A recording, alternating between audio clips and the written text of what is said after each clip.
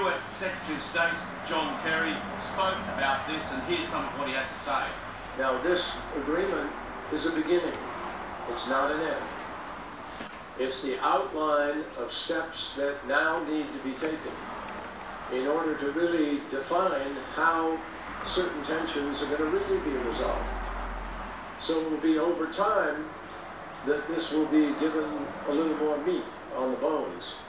And the man in charge of US foreign policy said that really this is just the start.